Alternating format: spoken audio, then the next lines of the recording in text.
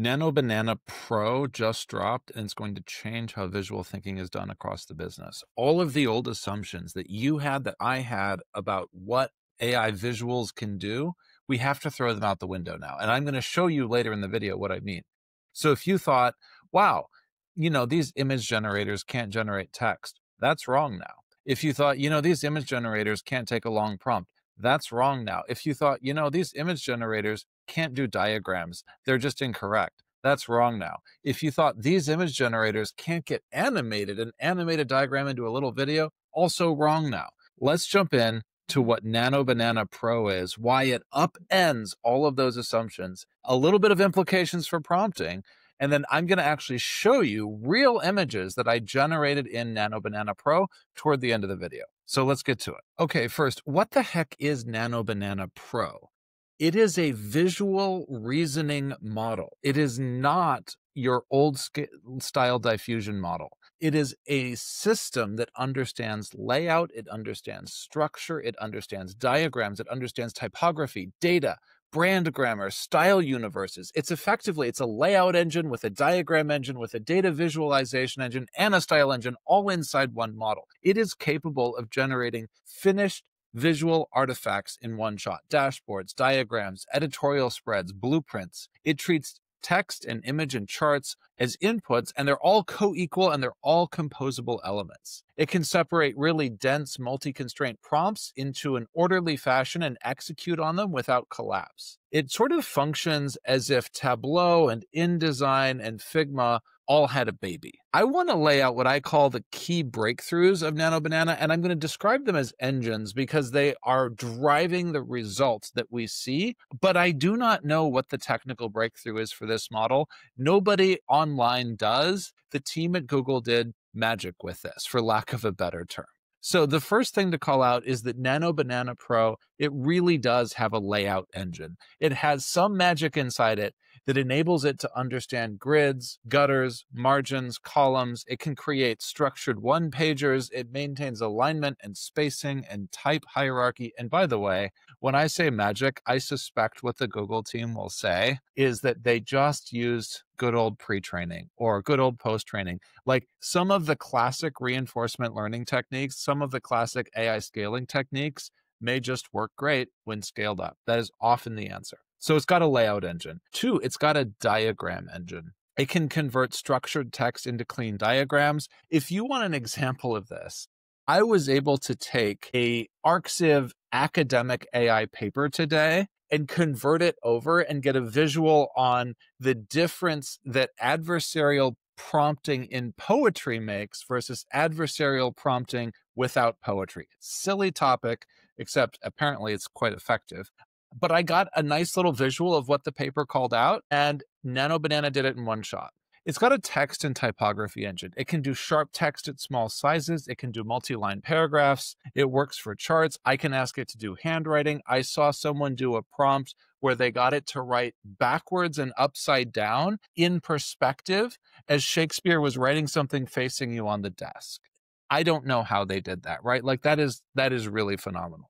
It is also a data visualization engine, so it's able to accurately translate numbers it sees in, for example, earnings reports into charts. That's a huge deal. We do that all the time. That has been painful for a long time. Not anymore. It is a style engine as well. It can maintain a consistent style across multi-element composition. So for example, when I asked it to do a Lego style, it did a viable, stable Lego style over multiple iterations. I asked it to do a blueprint style. It can do a retro sci-fi style. We are just scratching the surface here. It also can do styles within styles. I asked it to do a corkboard style and then have handwritten notes on the top of the corkboard. So it can do that kind of thing as well. It understands and applies brand palettes and logos. This is going to be huge for marketers. And finally, it is a representation transformer. And so you can express the exact same concept, and Nano Banana Pro will understand it, and you can express it as a blueprint or an infographic or a magazine spread or a storyboard or, yes, a Lego scene.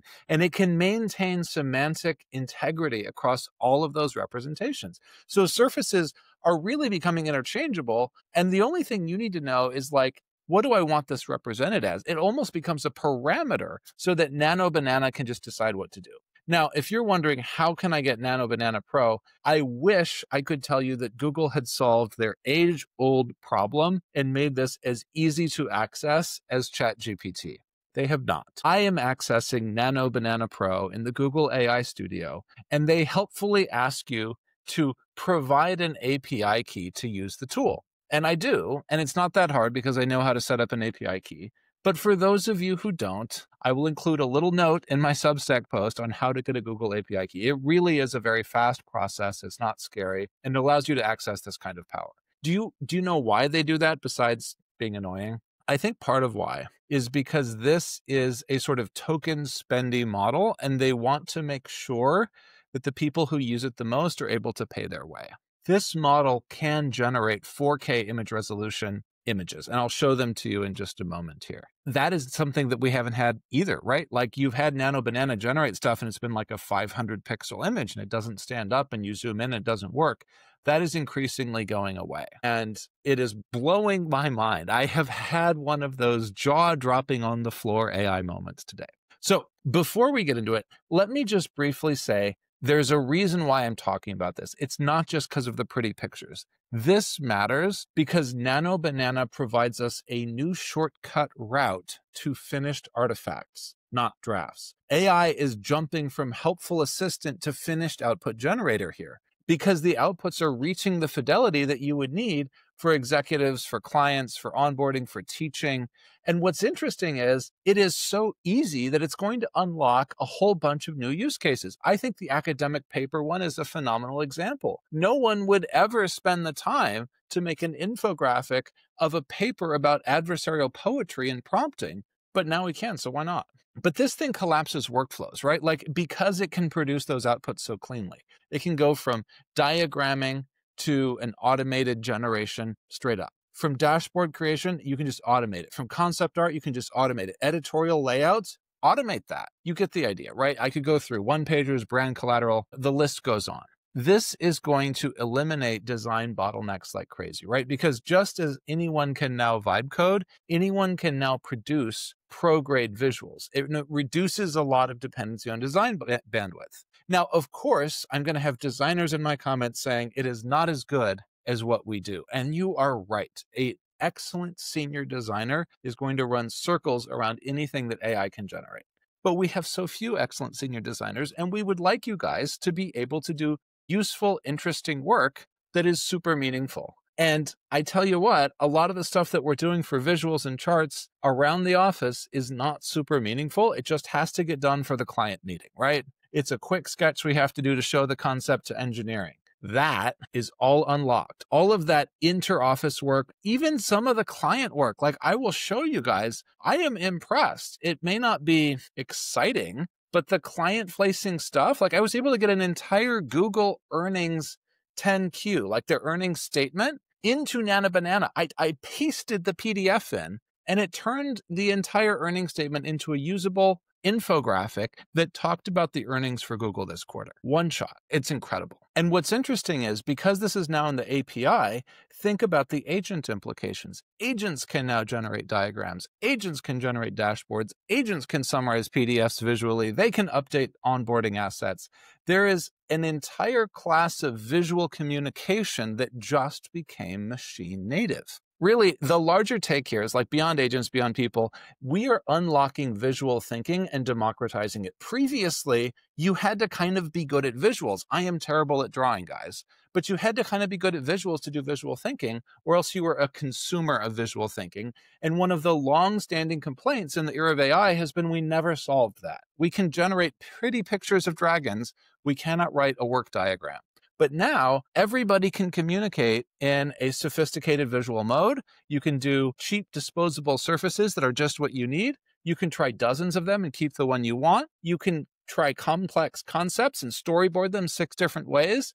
This is an entirely new way of working, and it's going to create new work surfaces as first-class outputs. We are going to start to see a lot more storyboards. We're going to start to see a lot more mechanical cutaways, architectural blueprints. Gone are the days when you have the really bad drawings of people with 6 fingers in the CEO's slide deck. We are instead going to see sophisticated UX flows outlined, and you won't be able to tell who made them. It's just going to be a nice 4K image that entirely works and keeps you focused on the work, which is what we should have had from the beginning. So the thing that I want to call out here is that when this is in everybody's hands, we all get better at doing this kind of visual thinking. And a lot of work is visual. A lot of work requires us to understand complex concepts in a simplified way. Some people are visual learners. This is an absolute godsend to those of us who learn visually. And so I don't see this and say, oh my gosh, designers are doomed. I see this and say, oh my gosh, we're not going to have to suffer through so many bad PowerPoints. Oh my gosh, we're going to be able to communicate what we want to say to engineers in a way that's easy to understand. Oh my gosh, the client presentations are going to suck less. Like, there's a lot of positives here, and they're all promptable now. What are the implications for prompting? I'm going to go into implications for prompting, and then yes, I've been promising it all video. I am going to show you some NanoBanana images at the end. I do this at the end because there are people who don't want to see them. Implications for prompting: use complex block structured prompts. You want to have clear task definition, clear style definition, clear layout. This thing can understand this stuff and keep it separate. So be clear, right? Intended audience, constraints. Always, always, always define your work surface. Instead of saying just make a diagram, it would be great if you said instead create a left to right architecture diagram. I'd like you to group clusters and swim lanes and label your nodes. Like, being more specific and specifying the kind of diagram you want is way more helpful there. It is helpful to use component lists when you're making detailed asks of NanoBanana. Literally, you can list it, the components. I want KPI blocks. I want some mini pie charts. I want some icons. I want a summary panel. Say what you want, right? Put it in the list. Use constraints when you are worried about stabilizing outputs. You can say things like, don't overlap labels. It will listen. Say AI text must be sharp at small sizes. Say you must keep even spacing between nodes. Just be clear, right? And that gets you to consistency. The model has good instincts in that direction, but I find that it doesn't hurt to remind it. NanoBanana loves structured input. If you can feed it lists or tables or hierarchies or metrics, it can read and understand that structure and translate that structure. It also loves clarity of style. Tell it the kind of style you want. And this is a case where designers are way ahead of us. I am having to reach for style descriptions. We need a clean universe of style that we can name, describe, and prompt with for this model. Sort of like we have these sort of promptable styles that we've developed in Midjourney, we need something similar for NanoBanana Pro. Finally, if you want to know how to put it all together, separate the what, put the what at the top in this case, the task, put the how, the style, the layout, the components there, put the why, the interpretation there. This tends to mirror design briefs, and you can just attach a few images if you need to, because yes, you can add images. NanoBanana Pro can take those images, use them verbatim, use them as inspiration. You will have to define how it uses them, and then let it go to town. And look, I want to be honest with you. You do need more sophisticated prompts for more sophisticated work, but just a simple prompt will still produce good work in this model. And that is always a mark of a good model, right? A useful model. It doesn't take a PhD to prompt it to get useful results. And with that, let's jump in and let's finally see what NanoBanana looks like. Okay, here we are. I actually used Gamma to put a little presentation together. It's very meta, right? It's about NanoBanana. These are all NanoBanana images. You see how the text is so clean here? This is actually a full 4K image that is the story of a prompt. It talks in fun language, fun designs about the latent realm, about concrete, clever wording. You can see that, like, even though the text is small, almost all of it is clean, clear, and readable. And NanoBanana itself has come up with really clever ideas for representation. Like, these bell curves are the forest of patterns, and they're represented over trees. Like, that's a wonderful example of fusing conceptual thinking with images. The core innovation. This is computational media. And I'm not going to stay here very long. You guys have heard me yak long enough. But it is critical to understand that we are not just generating images better, we're generating them in ways that we never could before. And I think the Space Needle illustration is great here. This took an image that was just a regular daytime shot of the Space Needle, not from this angle, by the way. It converted it into a top-down look with clean, clear architectural diagrams explaining what the Space Needle looks like. And it is actually like, this is exactly what it looks like. If you walk up close to it, it's in perspective correctly. It tilted it up. like, I'm amazed. And all of this is readable, right? Like you see that, like this is all readable dimensions. If I had given it actual dimensions, it would have put them on here correctly. This is what I was referring to with the earnings report. Google's entire earnings for the quarter in one slide, one shot. I just said, here, read it, and please give me an overarching perspective. My jaw is on the floor. Like, this is insane. And look, all of the text is readable. It looks like a PowerPoint slide. It just happens to be generated by Nano Banana. Technical drafting, like I use this one for fun, but you can see how you can do quite complex drafts, and you can do quite complex different layouts, and you can analyze and compare different relationships between objects really clearly.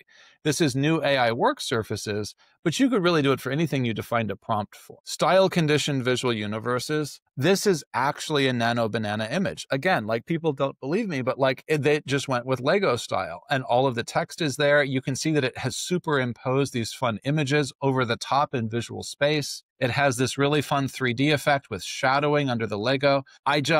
I'm lost for words. Like, it's really amazing. This one is the adversarial poetry one. It came out again with this nice clean synthesis. All the text is clean. It even uses logos. Look, the logos all work. And look at this. You actually see the point right here. Poetic transformation dramatically increases the impact of adversarial prompting.